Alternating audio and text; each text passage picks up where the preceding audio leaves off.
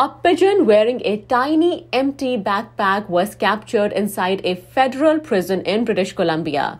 Union officials say this was likely another plan by the inmates to smuggle drugs. This discovery at a prison in Fraser Valley comes just a few months after another pigeon was captured carrying a backpack full of crystal meth at the Pacific Institution right next door.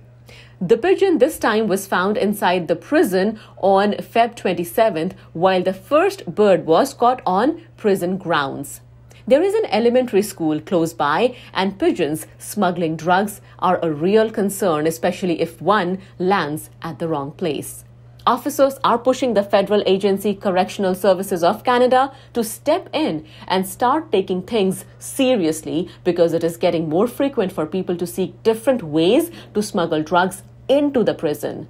Police in Abbotsford said they are investigating the latest pigeon pack.